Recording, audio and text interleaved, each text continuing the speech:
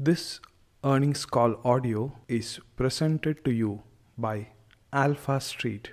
Do visit us at www.alphastreet.com/India. Ladies and gentlemen, good day and welcome to our Systems Q4 and year 2021 earnings conference call. As a reminder, all participant lines will be in the listen-only mode, and there will be an opportunity for you to ask questions after the presentation concludes. Should you need assistance during the conference call, please signal an operator by pressing star then zero on your touchtone phone. Please note that this conference is being recorded. I now hand the conference over to Mr. Kumar. Thank you, and over to you, sir. Thank you, Nirav. Good morning to all. On behalf of our systems, I welcome all participants to Q4 and year 2021 earnings conference call. We hope all of you are doing well, staying safe and healthy. We have senior management of our system with us in this call. We will start the call with opening remarks on the performance of the company by Dr. Rekhi, followed by financial overview by Mr. Nand and business overview by Mr. Avirar. Thereafter, we will have a closure statement by Dr. Rekhi. Subsequently, we will open up for a Q&A session. Before I hand over, let me read out the customary disclaimer statement on behalf of the company. Investors are cautioned that this presentation contains certain forward-looking statements that involve risk and uncertainties. Company undertakes no obligation to update or revise any such statement. These statements may undertake revision because of new information, future event, or otherwise. Actual results, performance, achievement could differ from those expressed or implied in such forward-looking statement. With this, I am handing over to Dr. Rekhi for his opening comment. Thank you. Over to you, sir. Thank you, Kumar. Good morning, everybody, and thank you for being part of this investor call. I trust all of you and your loved ones are safe and keeping well. The company has done well for vaccination for employees and their families. Safety and well-being of our employees is paramount to us in evaluating our options for working from office or hybrid working in a phased manner. The technology companies are continuing to be benefited by renewed focus towards adaptation of digital technologies post this pandemic. The businesses have accepted this new normal and started exploring new products, business models to convert these challenges into opportunities. I'm extremely proud of our systems team for delivering another outstanding performance for the year 2021. With this, I would like to present an overview of our systems for the benefit of all those who are joining us in this conference for the first time. Our systems was established in 1993 in California as a software engineering company and is now spread across 3 continents with 18 development and service centers worldwide. Our system delivers digital transformation services with new types of innovation and creativity to businesses in various industries: technology, telecom, digital media, healthcare, life sciences, finance and insurance, retail and e-commerce. Our deep industry domain knowledge combined with our expertise in big data, advanced analytics, AI, mobility, IoT, RPA, and cloud help in transformation of businesses in this digital age. Being the year end, we'll emphasize more on the yearly performance. During last year, we have reported record revenue of rupees 1156 crores, which is $156 million. The year-on-year growth was 31%. This robust performance is on the back of good traction towards our product engineering and digital offerings, deepened relationships with our existing customers, along with a decent flow of sizable deals. We have also improved our yearly EBITDA margins to 14% compared to 13.3% last year. In absolute terms, it has increased by more than 38% against last year. I believe there is still scope of improving our margins as utilization was just modest last year. We kept higher talent pool to cater to growth along with handling attrition challenges. We are still to reap the full benefits of our investment in sales, pre-sales, and newer technologies. These investments will help to generate high margin growth in coming periods. Profit after tax was 141 crores as against rupees 82 crores last year. The year-on-year growth of more than 70%. For the quarter 4 2021, we reported revenues of rupees 328 crores with 13.7% EBITDA. The year-on-year revenue growth was 39%. During Q4, our margins were impacted by salary raises and comparatively lower offshore utilization. But it lays down a good foundation for a strong financial year 2022. We have a robust balance sheet with shareholder funds of rupees 460 crores and net cash balances of rupees 277 crores to support liquidity and growth. We have served $40 million plus customers, including 6 customers contributing $3 million plus revenues. We added 30 key customers, including 8 customers having potential to be in the $1 million league. We added net 850 plus technical associates during the year. I will now hand over to our CFO, Nansabana, to provide a detailed financial analysis. Thank you, Dr. Rekhi. Good morning to all. Thank you everybody for attending this call. The presentation, which has already been shared, gives detail of both quarter 4 and year 2021 performance. I'll quickly cover quarter 4 and then move to yearly numbers. Revenue for the quarter was rupees 328.6 crores or $44 million. Quarter-on-quarter increase of 7.5%. It is mainly due to volume growth. The gross margin was 34.8%, which was lesser by 285 basis points compared to last quarter, mainly due to impact of salary increases, which are effective October 2021. Lesser utilization as we kept certain talent pool to offset attrition and to take care of growth opportunities. Also, there were 2 lesser billable days in quarter 4. SG&A expenses also increased in absolute terms due higher spend on recruitment, sales and marketing initiative, although it was lesser in percentage terms by 60 basis points. Resultant EBITDA was 13.7% compared to 16% last quarter. It is as a result of gross margin reduction and increase in SG&As. Net profit after tax was rupees 32.8 crores or $4.4 million compared to rupees 37.6 crores or $5 million last quarter. Now I'll give detailed overview of yearly numbers. As Dr. Rekhi said, revenue for the year was record rupees 1155.6 crores or $156.5 million compared to rupees 880.6 crores or $119.2 million last year. The revenue grew at 31% year on year. This was an all-round growth where each business unit and geography has contributed, especially the robust performance by technology and digital practice in US and Canada. We added 30 key accounts during the year along with further deepening of relationship with existing customers. At quarter 4 run rate, we are at $176 million annualized run rate now.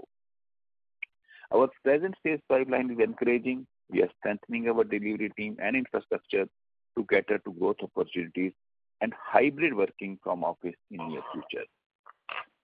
Getting down to gross margin, it was at 35.7% in the current year compared to 36.6% last year, a reduction of 90 basis points. Reduction in gross margin is mainly due to impact of salary raises and lesser utilization.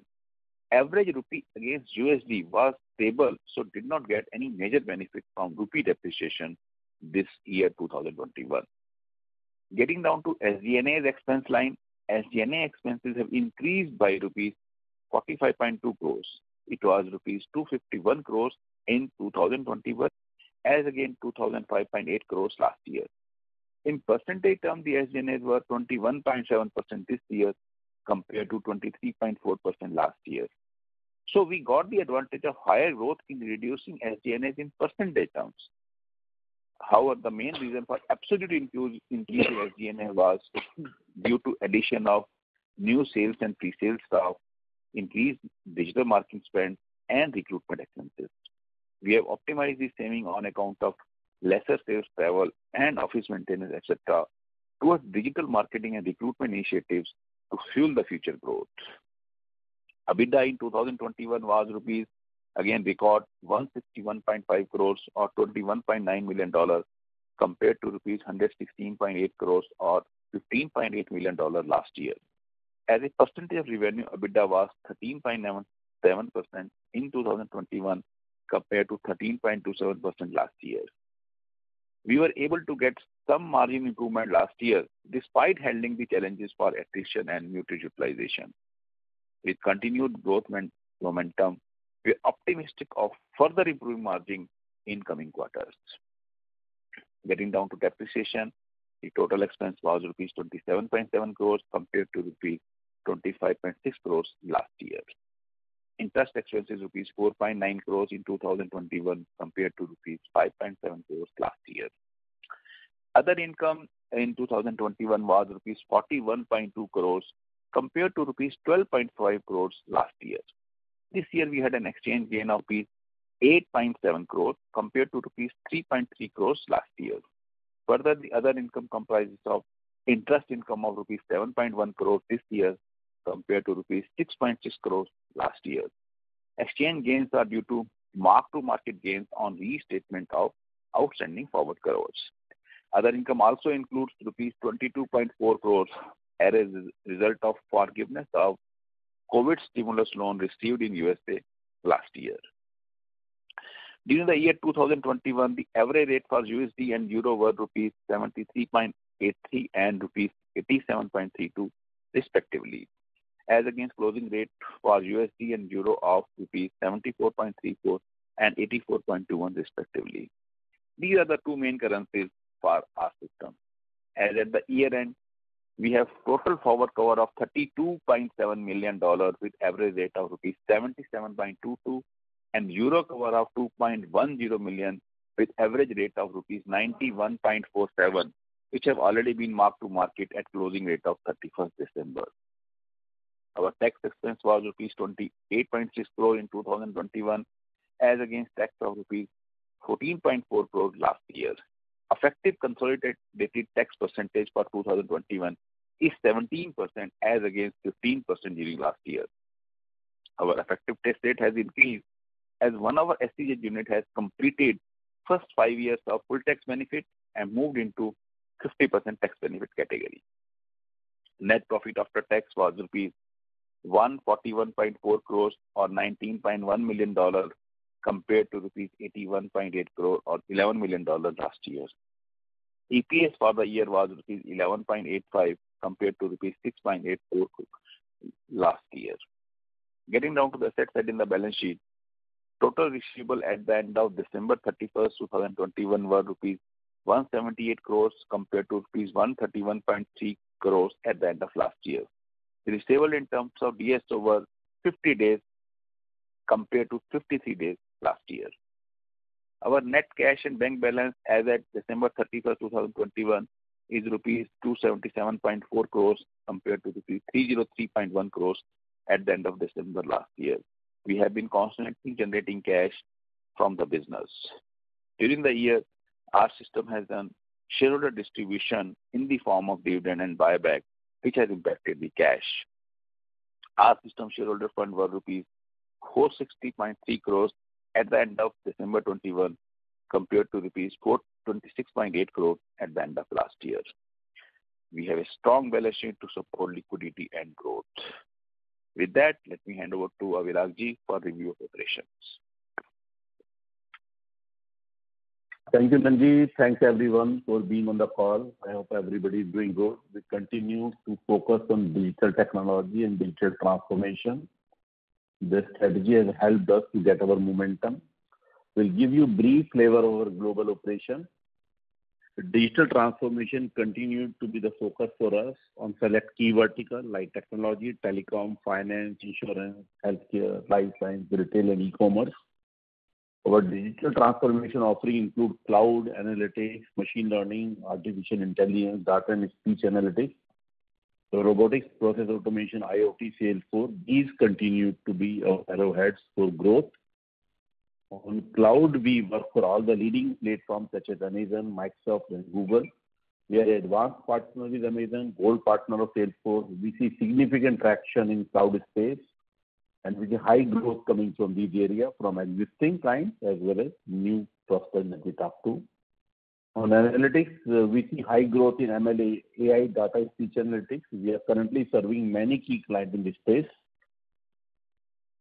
We had 8 key wins during this year. The brief key wins are under product lifecycle. A Canadian leading platform provider of media and entertainment industry has engaged our system to cloudify to Amazon Cloud and enhance its product to improve efficiency and user experience.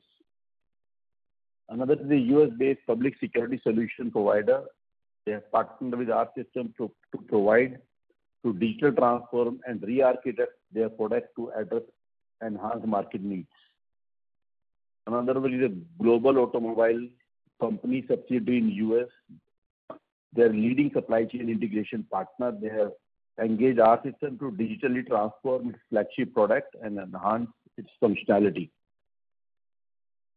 Another one under product lifecycle is one of the global leader in cruise line has partnered with our system to modernize and their enterprise integration along with digital transformation initiatives for their order management application. In Southeast Asia, one of the largest aluminum extrusion manufacturing in Asia has engaged our system to implement in 4 cloud suites for industrial ERP, Sightline, and other solutions to automate their finance, sales, and distribution operation for APAC region. In terms of our headcount, we have increased from 3,103 in year 2020 to 4,035 in year 21. Added 850 plus technical associates to support a strong sales funnel. Utilization decreased from 77.5 in Q3 to 77.1 in Q4 21 as we are still keeping some bandwidth to handle near-term attrition and growth in the business. On a yearly basis, geography basis, North America contributes 68.9, Europe 13.5, Southeast Asia 14.5, and rest of the world 3.1. On yearly basis, client concentration, top 10 client contribution is 24.2, with the largest client 7.1. With a brief overview, I will hand over back to Dr. Rekhi for his closing comment. Over to you, sir. Rekhi ji, over to you.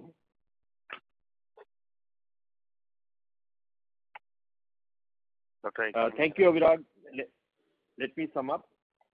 Our performance during the financial year 2021 was remarkable.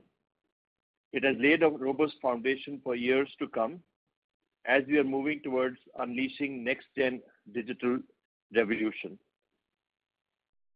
We continue to invest in sales, pre-sales, digital marketing, expertise in newer technologies. These are helping us to bring large digital transformation projects. The business outlook continues to be positive with a strong demand.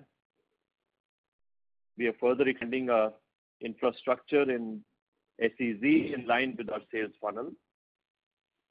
We endeavor to utilize our balance sheet to support operations and future growth. Further, we are committed to expanding our margins by improving the realization rates, targeting bigger deal sizes, efficient operations coupled with revenue growth. That brings us to the end of our presentation today, and we will hand you back to the organizers for your questions and answers. Thank you very much. We will now begin the question and answer session. Anyone who wishes to ask a question may press star and one on their touchtone telephone. If you wish to remove yourself from the question queue, you may press star and two. Participants are requested to use handsets while asking a question. Ladies and gentlemen, we will wait for a moment while the question queue assembles. Participants, you may press star and one to ask a question.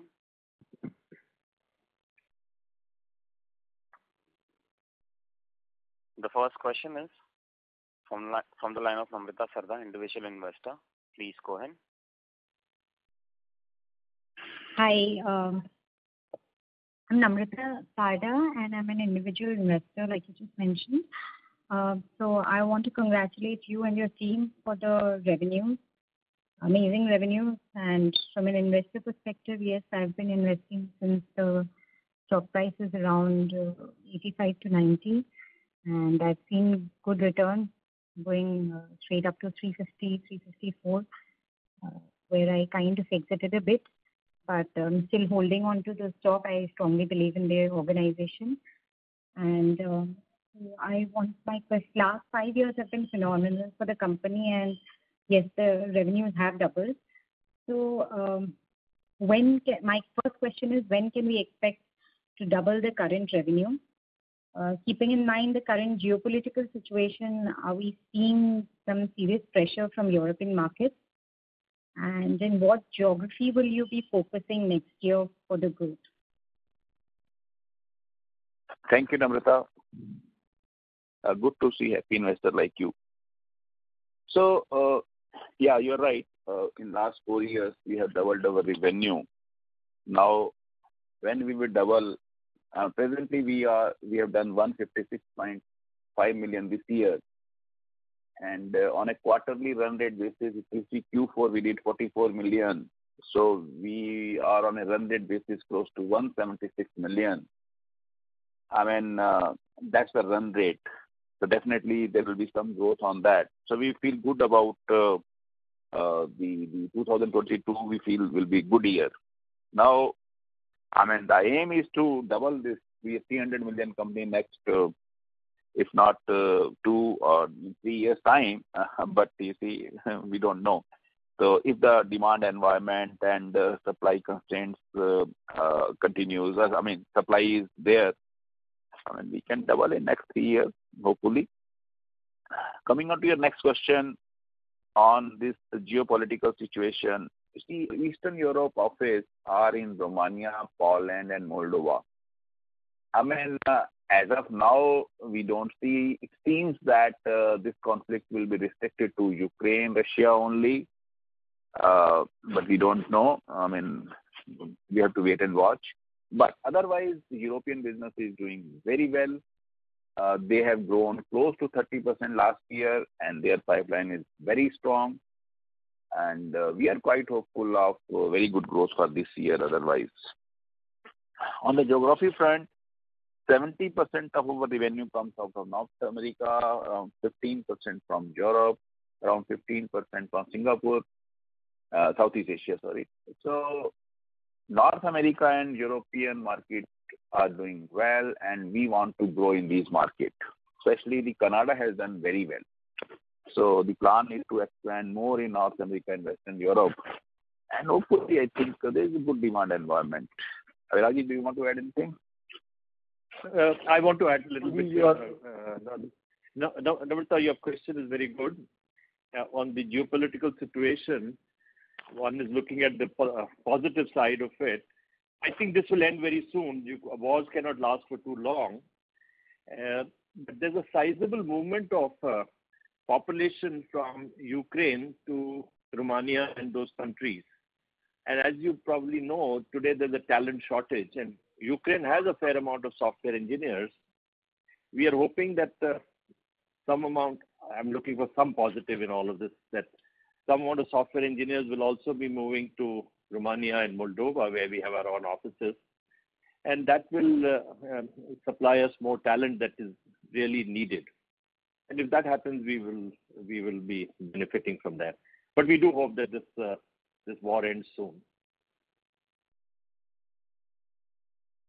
Thank you. Okay, that answers my question. Thank you very much. Thank We you. all hope that the war ends soon. Yeah. Thank you. Participants, you may press star and 1 to ask a question. The next question is from the line of Sonal Minhas from Princeton Capital. Please go ahead. Hi sir, Sonal Minhas this side. I have two questions. First one is more around the macro. I hope I'm audible. So the question is around as you see the economy is open and the lockdowns going away. Do you see any sign of slowdown or tapering in general digital adoption, or on the contrary, your company is relatively too small to actually be affected by that at all if it is happening? So just wanted a bit of a subjective commentary on that. And I have a follow-on question, but we'll just pause. Sonal, that's a good question. The demand for digital is going to stay. Nowadays, there is a huge demand. I mean, we are not able to. I think I'll ask Viralji to maybe touch upon the demand environment and the supply situation. Viralji, please. Sure, Nanji, thank you. Sonal, as we see, 2020 was a year where businesses go down. 2020, they started recovery. And there is a global shortfall of IT professionals. There is a demand surge. And I see at least for the next couple of years, it is not going to go down. Right now, the only challenge IT industry is having is good experienced manpower. I think the demand, is not a problem now. And we do not see, demand happening. Right now, companies, we including are choosing what order to take, which customer to give priority. Right now, that time has never been there in the industry where we have to select which customer to serve, which order to pick, which we can deny. We are into that mode. So demand is going to stay for some time now. We do not see anything going down in near future. So based on whatever you see in the market, you see this kind of a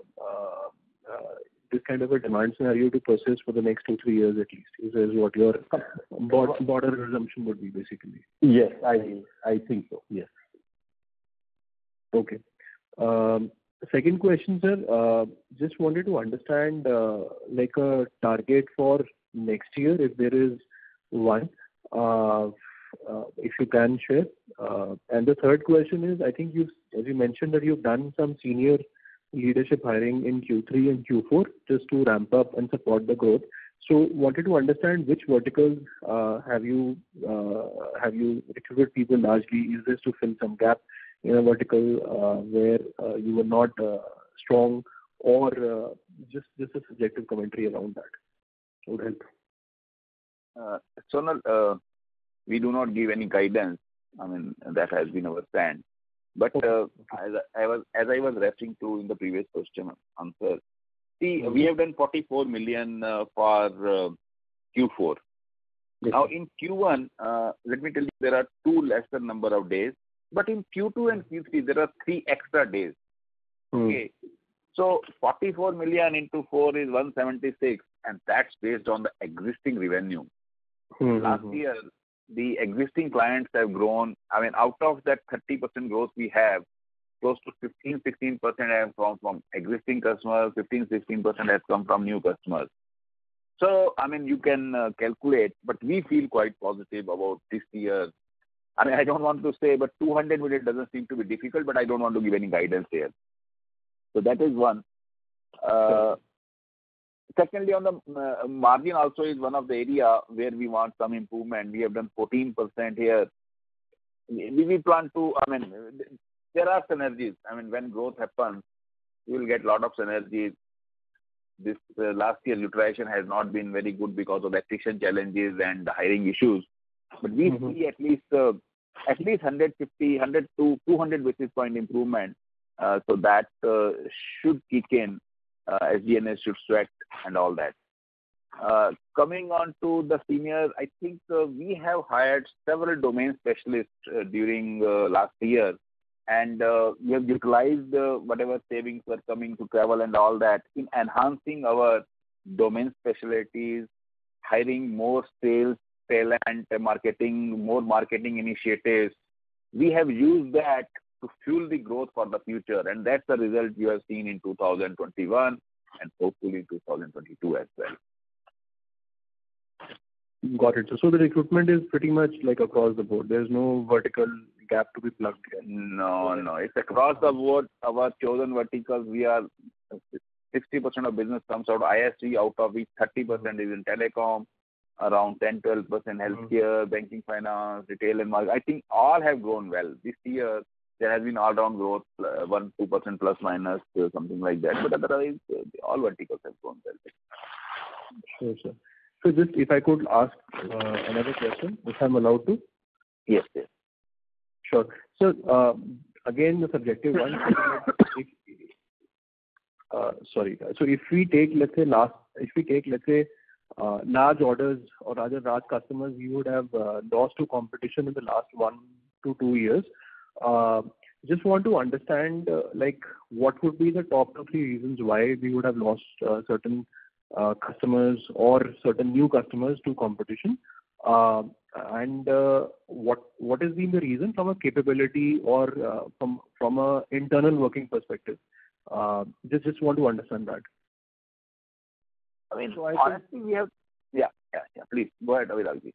So I can take on. Existing client, our customer retention on repeat order is almost 90% plus. So we do not lose a customer generally. 2 reasons prominently we lose a customer.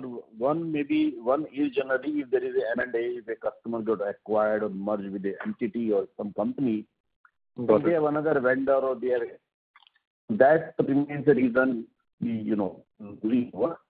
And second, if there is a customer, there is a financial issue, and then obviously we lose. So these 2 remain prominent. Otherwise, quality, delivery, service, I don't think we have lost any customer. Maybe one odd, maybe they are small one, but we do not lose there. Got it. We have not lost any major customer in last 1 year. Small plus minus may have happened, but I don't think we have lost any. There may be some ramp downs and all that, but we are not losing major customer last year. And sir, any new customer, like for where you were bidding for, where you lost to competition, just try to understand the capability of the company vis-a-vis competition there, if there is anything on that side actually. So, let's say No, please go on, sir. Yes. Sometimes you lose orders, and that is always the case. A customer who is looking for RFP and bid, we actually do not try to sell short. Sometimes on price we do not want to win an order, and sometimes companies try to underbid and do low bid. We do not do underbid. So on that count you lose. Otherwise, we find that we are not a order or any deal is not in our domain, we try to pass. Otherwise, our winning ratio is very high. And we may lose the order on price sometimes because we try to maintain our rate intact. Otherwise, if we are bidding a customer, we generally win. So that is what I would say. And obviously there are competition. Some skills we do not have. Let's say embedded side, we don't have good skills. So sometimes we lose because of those. And we set an order we pass actually. We do not spend a lot of time on where we do not have capability. Okay. So you don't bid at all, is there?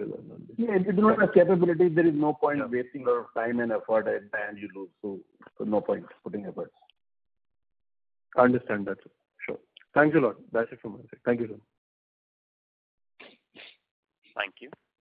Participants, you may press star and 1 to ask a question.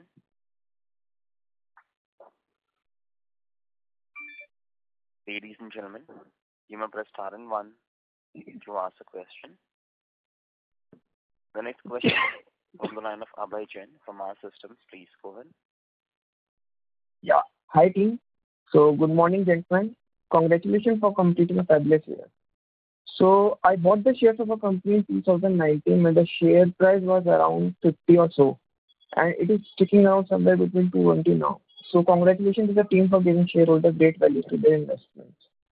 So can you please explain and give a boost where do you see our share price in near future? Will it stay here for a while or it will do better? To add one more question, the company has improved the EBITDA margin significantly in these recent years. Can you please explain how the company has managed it and can it be improved further? Thank you. Thank you, Mr. Abhay. On the share price, we have no control. I mean, it reached around 350, I think, 2 months before. I mean, as of yesterday, it was close to 220. I think all IT companies have fallen, maybe due to general kind of. But I feel that the stock market is something we cannot comment, and where the share price will be. Our job is to do performance. We feel that we have done well last year, and we will be doing well this year as well. That is our conviction. So that is the answer. On the EBITDA front, yes, I think our EBITDA 4 years before used to be like 7-8%. Today we are at 14%. And I was referring in previous answer that we have a plan. I mean, we feel quite positive that we can improve it by another 100 to 200 basis points. In fact, 200 basis points is also not difficult, but 100 is quite easy based on the volume growth. You see, last year what has happened is that rupee has remained almost flat. So we have not got the advantage of rupee depreciation last year. Utilization was, almost same or little less because of that hiring issues. Growth helped us, 30% growth helped us. And the industry, that last year the increments have been higher percentage. We had given an additional increment in October. So to answer your question, we feel that there is a scope to improve by another 100 to 200 basis points, and we also feel good that we are now doubled our EBITDA percentage compared to last 4 years. So I think we feel good about and quite positive about the future. Thank you. Yeah, thank you. Abhay, do you have any follow-up question? No, thank you. Thanks a lot, sir. Thank you. Participants, you may press star and 1 to answer the question.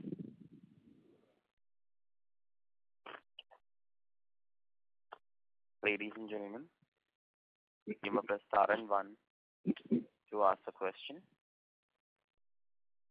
The next question is from the line of Anubhav Mukherjee from Preston Capital. Please go ahead. Hello, am I audible?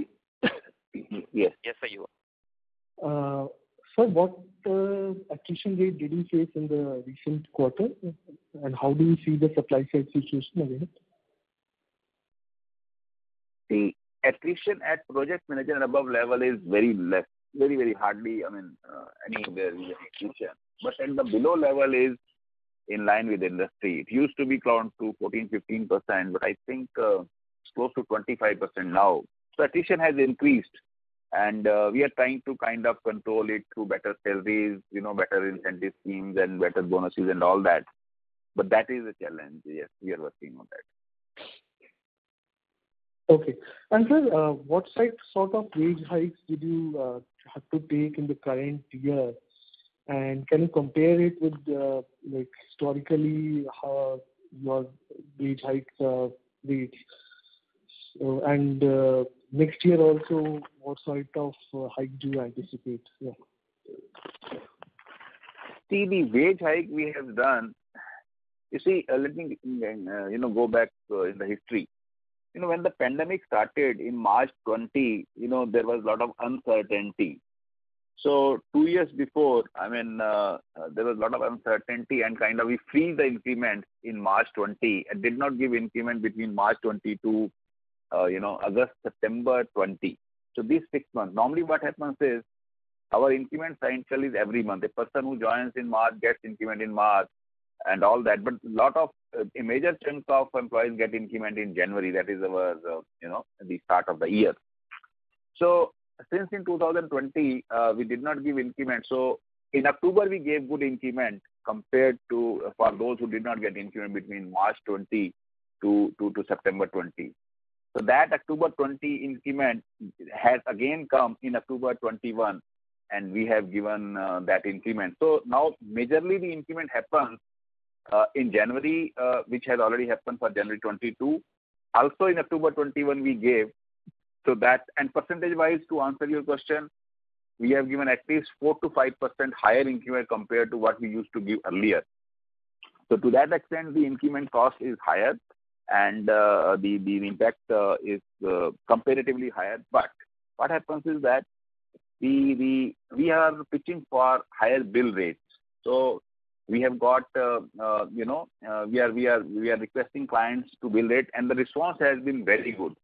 Just to give you a ballpark, at least we see that we have at least $4 to $5 million improvement in revenue we see through billing rate increase in 2022. That's our initial, estimate, and it can increase more. So we are trying to kind of compensate that through billing rate increase, and that will also help us in improvement of EBITDA, which I was just now answering in one of the other questions. Good. And what was your offshore revenue contribution in the current quarter? Offshore is very high. I think close to 70, 71, 72% is offshore, and 28, 29% is onsite. Okay. And has that seen a considerable bump up in the last 7-8 quarters? I think it has more or less remained stable. I think maybe between 7-8 quarters, it would have increased 3-4%. More and more business is being shifted to offshore, where the margins are high, and it helps us in improvement of our profitability, and which has been the trend in last 2-3 years, as you are seeing. So I don't have the exact number, but it would have increased at least 4-5% in last 7-8 quarters. Get that. And do you see any signs of that reversing? And no. Will that be? I think okay. We are focusing on offshore, and there is a lot of shortage of talent in US and all that. So a lot of work is being shifted. So there is the supply constraint in US as well. We feel that offshore will be it will towards the offshore, and the margins are much better in offshore, as you know. Sure, sir. Thanks. That's all from me.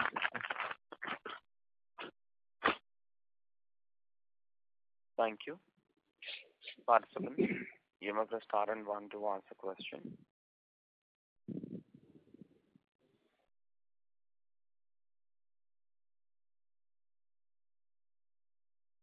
You may close if there are no other questions. So we don't have any other questions. Okay, you may close. So would you like to make any closing comments? Yeah, Dr. I want to thank all of you. For attending this investor call, and that brings us to the end of our presentation. And keep safe and healthy. Thank you very much. Thank you. Thank you very much. On behalf of our systems, that concludes this conference. Thank you for joining us. You may now disconnect your lines. Thanks for listening to this earnings call presented to you by Alpha Street. Now don't forget to subscribe and press the bell icon for notifications. Do also visit us at www.alphastreet.com/India.